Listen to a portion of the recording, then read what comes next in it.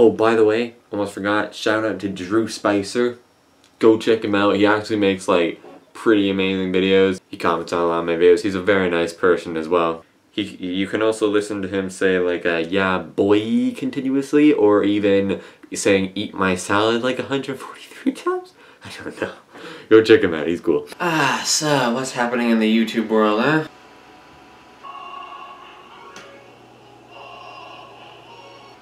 Honest Trailers did Doctor Who? I thought that they never...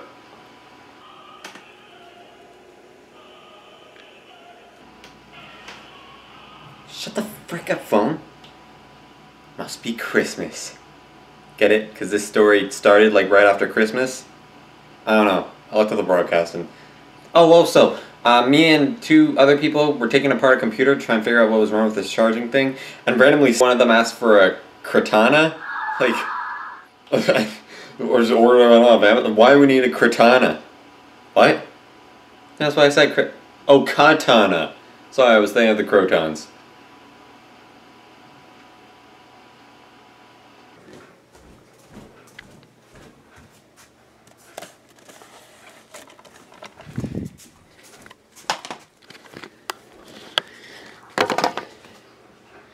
Hey, what's up guys, it's Power9 here. Welcome to my review of Doctor Who, the Oh, this is region 1. So we can upstairs now.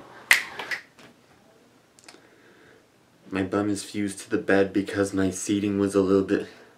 Hold on. Oh, that's better. Okay. Right, so... What the heck? Oh yeah, okay, so I have a whole bunch of data DVDs down here that can play like 4th and 5th and 6th Doctor stories, but for some reason it won't play on this DVD player, but it will on this one. So, I don't know, actually it was a different DVD player, and okay, it was a different DVD player at the time, and then now that's over at someone else's house, and we got this new one, and we also got...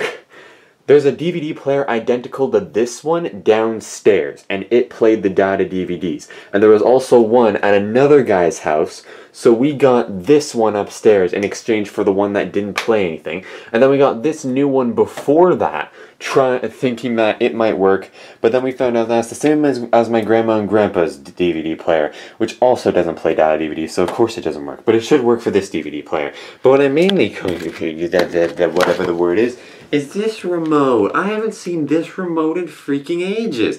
I remember I always used to have fun, like, you know, like you know, the satisfaction of playing with this thing at the back and stuff like that. I always used to do that until it broke, and my dad once tried to like use like a whole bunch of glue to fix it, but then I tried to remove it again, and then Dad was like, no, you can't continue doing it, and I was like, oh, well, that's kind of why I want it to be fixed. Okay, I have the faintest idea why this is here, though. This is like a VHS remote. But, I guess it's for this? Holy crap, we have 3 DVD players stacked up on each other. Look at that. Okay, anyway. So anyway, this is the Krotons, story number 47. Well, do you know that it's, like, the amount, like, the last second Doctor story makes the story count in even 50? I think that's pretty cool. I don't know if that was intentional or not, but it's just, it's so cool. I mean, like, I think the wires are connected to this one. I can connect it to this one if I want. What is happening? Okay, there we go. Yeah, so see, it's kind of drowsy, you can tell. But, yeah. I just think it's really cool. I mean, like, I guess maybe some of the first Doctor stories could have been grouped, but... No, but because, like, they all had separate titles, but it was kind of obvious which stories belonged to what. I guess the Keys of Marinus was kind of like 6 separate one-parters, really. Well... It was more like... Episode 1 and 6 were connected, and episode... 5 and 6 were... let's just start the review. From Fancy PBS. We're gonna have another trailer for Doctor Who, the complete 6th series. Jinx. What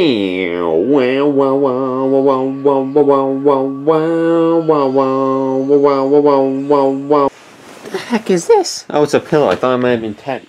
Teddy! What are you doing here? And Joey, you're all here. Okay, I'm sorry, but why the heck is episode 1 showing this background while episode 2, 3, and 4 are showing the theme song? I don't know, whatever, let's just get on with it. Episode 1, here we go. Deadling, deadling, deadling, deadling, deadling, deadling, deadling, deadling. What the? Okay, we can't even see that. I guess that's like, you know, it's the first Doctor's title sequence, the Oh Who, like the Doctor Oh Who, you know what I'm talking about. But like, I feel like normally, okay, yeah, but doesn't the Krotons episode 1 normally happen like after the theme song? It's not until episode 2 that shows in the middle of the title sequence. Every Doctor Who theme song showing the time vortex of that era. Here, that frick. Like I remember in the pilot episode and the first episode of the first story too, it showed like this when they were traveling through time, and then in the chase it was kind of the trust me. See, like this part. See, Doctor Oh Who, or Oh Ho, Ho Ho to the whatever. What the heck is happening here? Oh, it's just going on loop. So the story starts with this cult of people like sacrificing themselves to the Krotons. Wonder what the Krotons, you get it? Because that's the title of the story. Okay, so it's gonna be one of the females, and then the male's like, no, I won't let you go, because I'm probably romantically interested in you, or something, I don't know. Personally, if I were the Doctor, that was a problem that I always had with this story, is that, I mean, like, well, like, as in the 60s, because, like, later it's said that, like, he just didn't want to go back to Gallifrey, he wanted to explore, he was bored, he was scared, whatever, but, like, in the 60s, how many people wondered, like, if the Doctor wanted to get home, why wouldn't he just take off in the TARDIS, land, find out it's not Gallifrey, take off, land, take off, land, take off, land, and keep doing that? I guess eventually he got bored, and that's why they kept exploring, but, like, in Doctor Who, The Chase, they were being chased by the Daleks, and yet when they landed on the Mary Celeste, they still had to get off the ship. And Ian even asks Barbara, like, why are you getting off? And she's like, I love sailing ships. The freaking Daleks are after you. But as I was saying, if I were the Doctor and if I saw this going on, I'd be just like, skip ahead to the next story. I just want to mention how amazing this shot is of all these rocks. And then the TARDIS just appears, but it's like so small right down there. And then it even shows them coming out of the TARDIS. Can you imagine, like a guy had to stand up there with the camera, and they told the guys to go cramp themselves in the police box, and when someone yelled action at the top of their lungs, they just walked out. Oh my god, Jamie literally just said my idea! Why does the Doctor have an umbrella? Oh yeah, of course. So Zoe is able to tell that, like, the atmosphere is made of sulfur by smelling it? She literally just took a whiff and said it's sulfur, and the Doctor's like, no, it's ozone and sulfur, we're good. Which makes me question my own sense of smell. Because, like, I remember, like, just yesterday, there was this guy who had, like, this random chunk of butter that apparently someone gave him, and then he said that it smelled nice, but I was on the other side of the room and I couldn't smell it. And then he put it in a bag and then went away. And I, like, sniffed the bag because I didn't want to take the butter out and then mess up the knot. Because he's one of those guys who will always notice. If you touch anything of his stuff, he will come in and notice. But, like, I couldn't smell it through the bag. And then I asked him, like, can I smell the butter? And then I picked it up and I smelled it and it was like, whoa, that's definitely butter. So, like, it was, like, one of those things, you know, like, how, like, there are two types of struggling with eyes. There's long-sighted and short-sighted. Long-sighted means that you can see things clearly in the distance, but they get blurry up close, and short-sighted is when you can see clearly up close, but not so much further away. I think it would be much better to be short-sighted, because then you could read. If you're long-sighted, then if it's too far away, then it's too far away to read, and if it's up close, then it's blurry. But how can you smell the air and know that it's sulfur? I think I remember learning that, something about, like, in World War I, some guy, like, managed to just sniff the air, find out it was chlorine gas, and then found out that they could just urinate in their handkerchiefs and breathe through that to break down the gas? And they had a Second World War? I don't know. Okay, I'm not gonna lie, that looks pretty fun. How the frick are you doing that?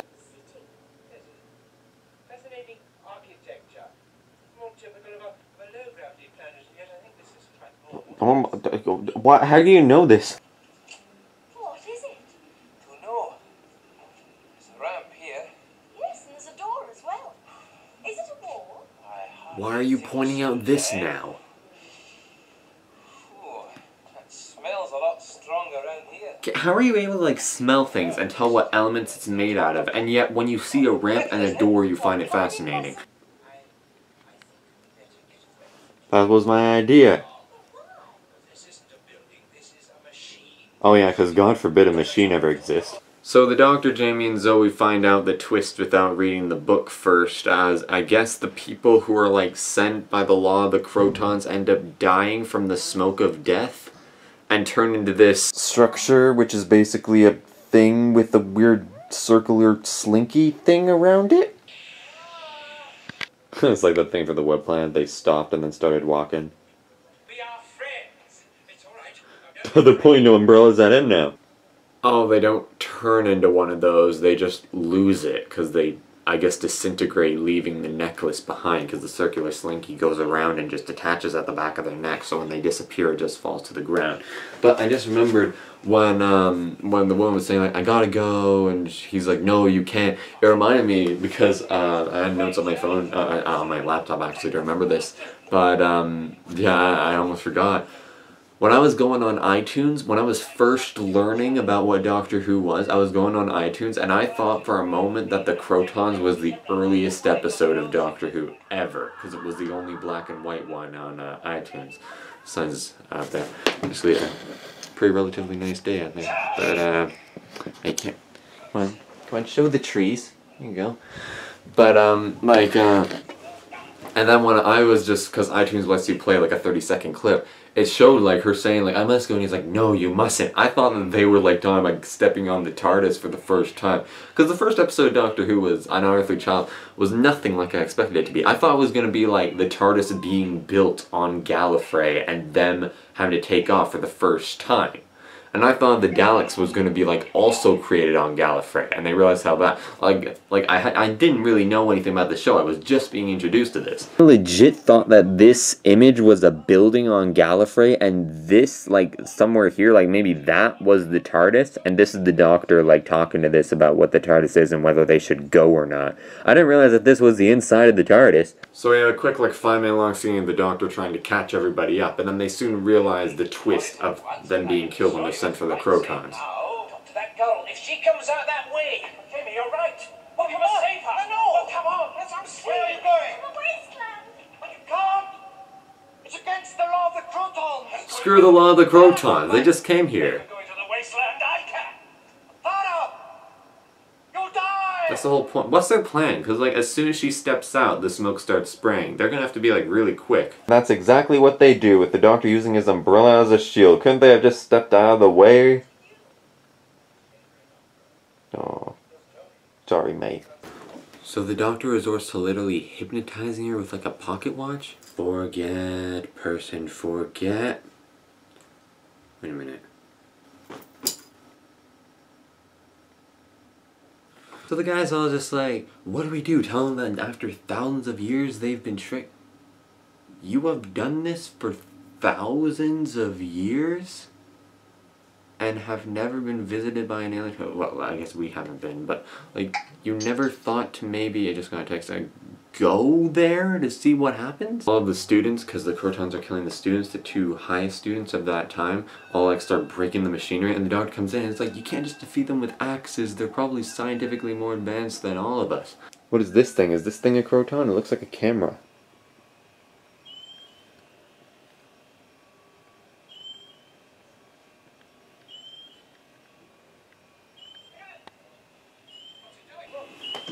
So it's gonna kill the Doctor, because he's the clever one. Oh, I've seen this shot before. This one.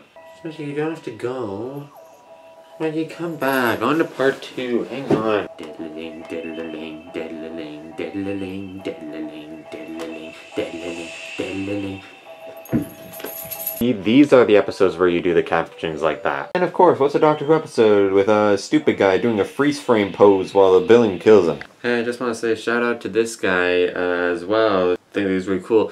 Seriously, look at that mountain. Doesn't that look amazing? Geography Now. He just made a video, what if the Earth was inverted? That's a pretty interesting thing. He probably doesn't even know that I'm giving him a shout out, but whatever, just because. Can you imagine what would happen if just like in an instant, just like that? Did I just teleport something here? I don't know. Can you imagine if like every single piece of water became land and every piece of rock became water? Most people would be screwed because they drown into the ocean underneath them, but can you imagine like a sink that's spilling out like rock I don't know.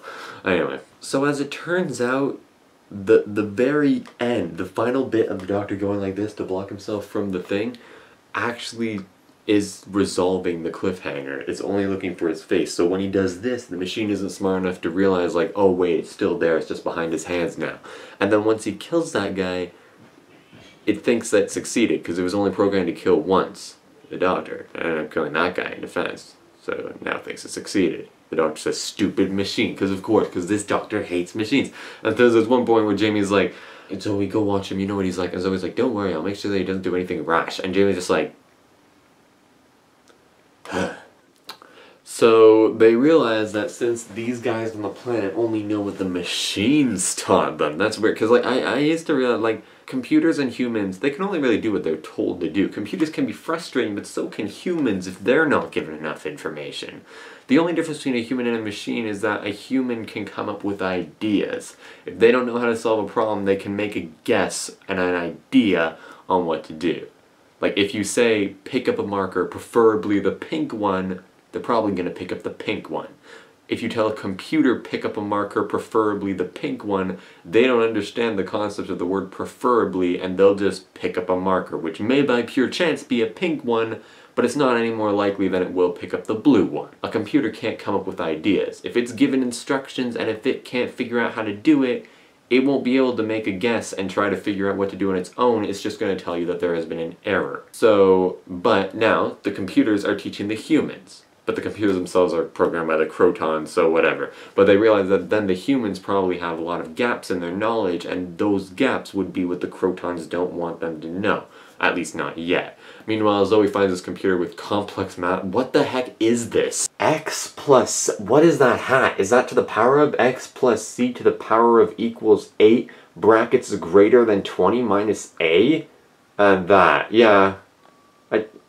I feel like I would be able to solve this if I knew what the heck this is, and what, I know that means greater than 20, but what greater than 20? This greater than 20? What do you mean greater than 20? So, the show does something that I think is actually a very good thing to teach, especially for in the 60s, is that there are different kinds of intelligence.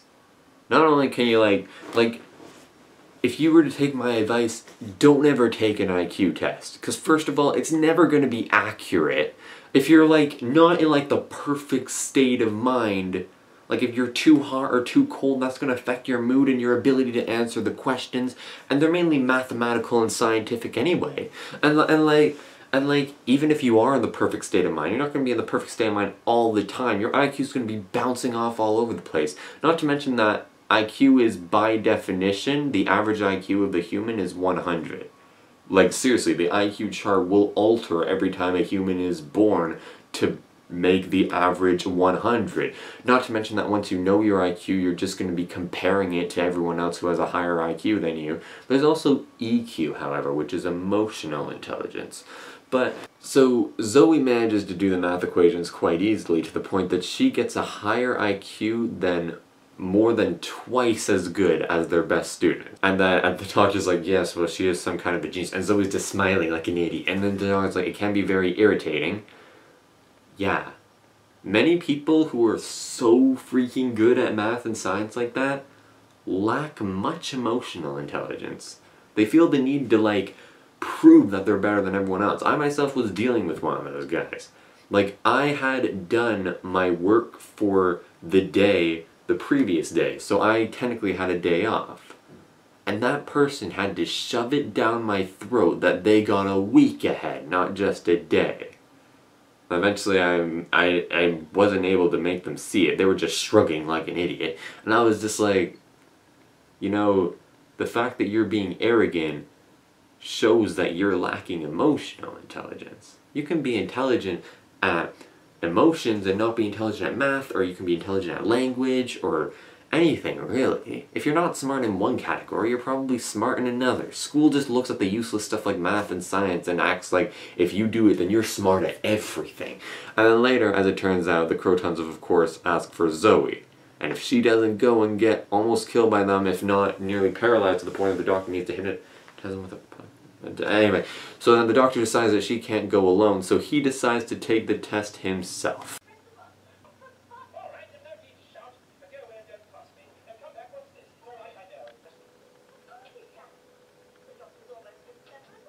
shut up, Zoe. So they waltz on through, and then Jamie's all just comes in. He's like, wait, why? And then the guy's just like, your people are gone. They are now companions of the Krotons. Is this guy working for the Krotons, or is he just stupid? Well, yeah. Yeah. Jamie, my man, yeah. So the Doctor and Zoe managed to not be hypnotized by a force chamber using a chain to equalize the power or whatever, and then the Doctor manages to open up the door because isn't he so clever, and Zoe acts like an idiot, almost goes out right into the firing range. Luckily they managed to escape by just kind of duck and roll. What the heck are these guys? Is that like a freaking pentagon or heptagon on their heads? Jamie. I'm not sure if that's a compliment or an insult. Oh, he's using the crowbar to try and open the door from the bottom. I thought he was looking for a crowbar to smash through it. I like how it's like making very clear that these guys think that humans are objects. They're referring to it as it and saying like, that is not a gong. So they take Jamie because they figure it's not a gong, like the Doctor and Zoe. I would say like, oh, this has the same pattern as the Doctor and Zoe, but the Doctor is a Time Lord, so that doesn't really work. I mean, Time Lords look like humans, but so do Gons. So they just realize that's not a Gon, so it probably has the same level of intelligence as the Doctor and Zoe. But then as they put the force field around, they're just like, this is not a high mind, it's a primitive. I guess we'll just kill it. Cliffhanger for part 2, on to part 3. Diddle-ling, diddle-ling, diddle-ling, diddle-ling, diddle-ling, diddle-ling, diddle-ling, diddle-ling. Are you dropping a UFO like as a visual to show what space travel is? Then you will hypnotize you.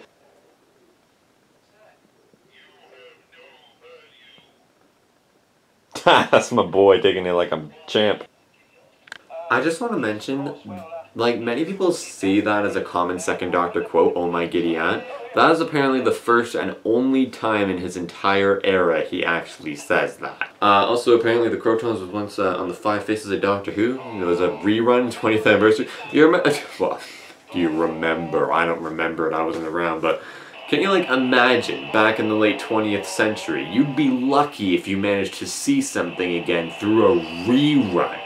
That was mentioned in Back to the Future, a rerun. The kid's like, what's a rerun? I'm like, what is a rerun? It's when they show another show again. Like, TVs do that all the time now, and now we got DVDs and all this stuff. But yeah, apparently the Krotons was made because they only wanted 4-parters, because that's all they had room for. Normally that would be the Tomb of the Cybermen now, which actually the only Second Doctor 4-parters are the Highlanders, the Underwater Menace, the Moonbase, the Macra Terror, the Tomb of the Cybermen, and the Krotons. And the Tomb of the Cybermen wasn't found until 1991, so they had to show the Krotons. Reminds me of the Chumblies from Galaxy 4. Blast it with smoke, that'll do it. So, the Doctor goes back to the TARDIS and tricks Zoe, Jamie, and us into thinking that he's just gonna screw off without Jamie. Especially the fact they threw in the line, well, he's safe here, isn't he? And I'm like, how much do you hate Jamie? And anyway, so as it turns out, it was just to get Scion to help defeat the Krotons. And the Krotons actually seemingly destroy the TARDIS. Back in episode 2, when the guy was telling Jamie, like, oh, they just went through. I felt like that was going to be a cliffhanger. This should have been a cliffhanger. I guess they didn't want the kids to be too scared. But as it turns out, there's this thing called the Hads, which apparently also was a thing in an 11th Doctor story, Cold War, where as long as the Doctor remembers to set it, if it's being attacked, it'll materialize nearby. The heck? So the cliffhanger for part 3 is just the Doctor gets buried under a bunch of rubble telling Zoe to run. And Jamie's off being like, who needs the Doctor? Not really. He's just like...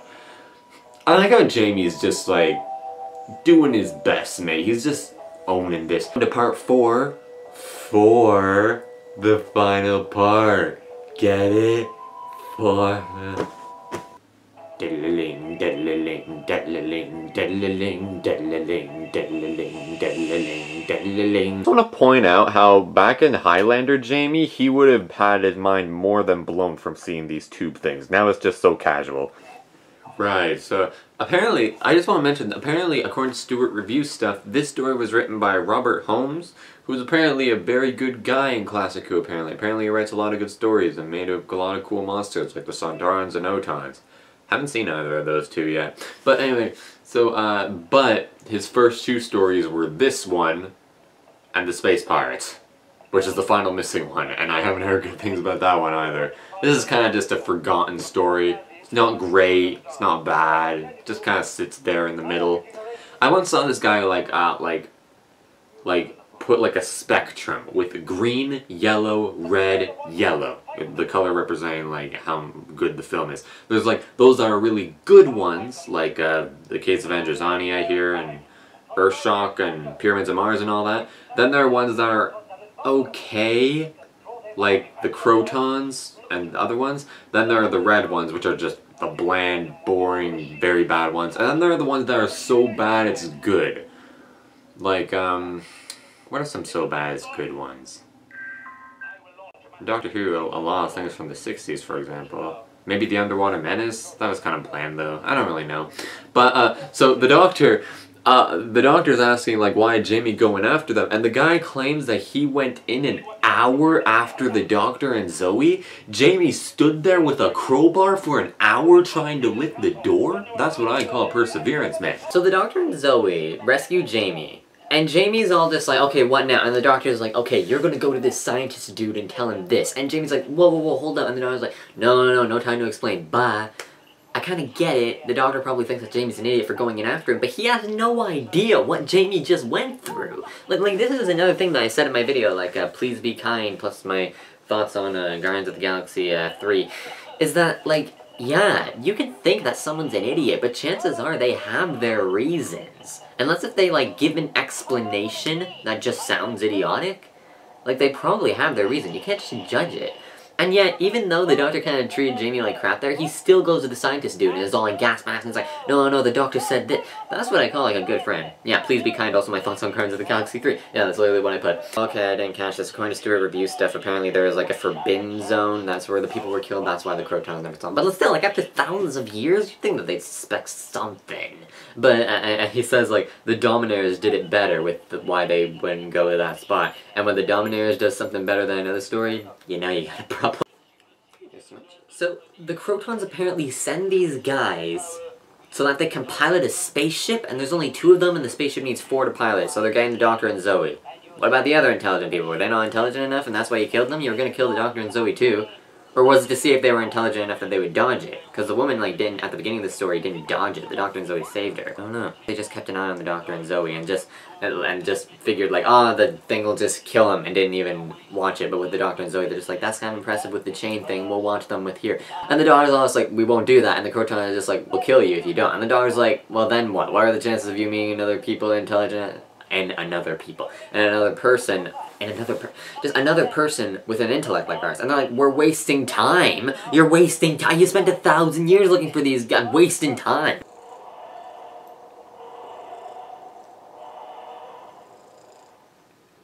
Oh, I didn't realize we were done. So they defeat the Krotons by, like, getting a chemical and basically knocking them over or something. The guys are just like, oh, I guess we have to come up with our own answers then. Would I recommend this story? Not really. It's kind of just a classic second Doctor story, but it's not at all important to the rest of the show, so don't worry about plot. But, thanks, mate. So, yeah, watch it if you want, but it's not really that important, and not that great, honestly. Stewart Review stuff says that the best thing about it is the Krotons' design, but at the same time, the worst part of it is also the Krotons' design. They look amazing from some angles, but not from all angles. So, thanks so much for watching this video. I hope you enjoyed it. If you did, please leave a like. I enjoyed it. If you didn't like it, please leave a dislike. I know you didn't enjoy it. Leave a comment below if you liked how I liked. There's lots of guest motivation and encouragement. If you didn't like it, please leave a comment listening. Why you didn't like it, so I protect them otherwise. Won't be golden ribbons. Can treat you just for a like. And subscribe so you know my next videos out. Thanks again so much for watching, and as always, I'll see you next time where I review story number 48. The Seeds of Death. Wait, goodbye. Bye-bye. Smudge.